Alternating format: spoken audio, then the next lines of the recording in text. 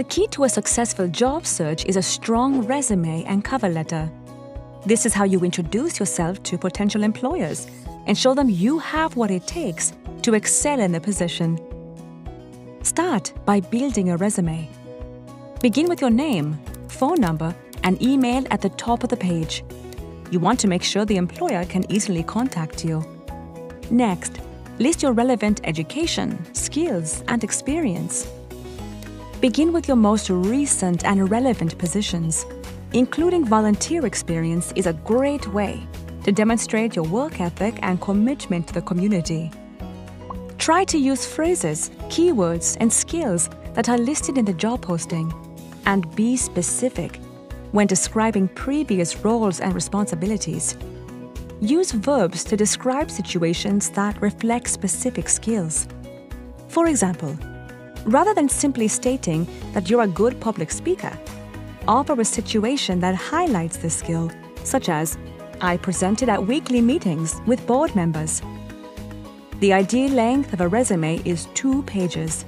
This can vary depending on the industry, but you should always try to maximize space.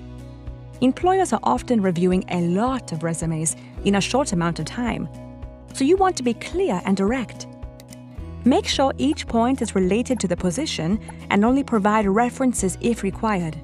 You can always give more information if you land an interview. Plus, there's the cover letter. This is your opportunity to stand out from the crowd. Use the cover letter as a way to expand on your resume, highlighting in more detail why you're perfect for the job. Treat it like a short essay. It shouldn't be longer than a single page. The ideal length is 300 to 600 words. Begin by introducing yourself and why you're interested in the position. Try to personalize it as much as possible. Instead of starting with "to whom it may concern," try to find out who exactly is hiring and address it to them. Next, briefly detail your applicable work, education, and volunteer experience.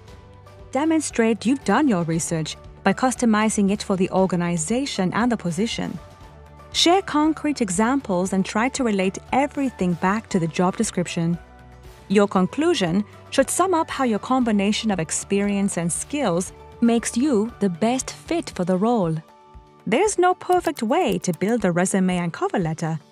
Just do your research, avoid spelling errors, and show what makes you uniquely qualified. Remember, confidence is key. You've got this.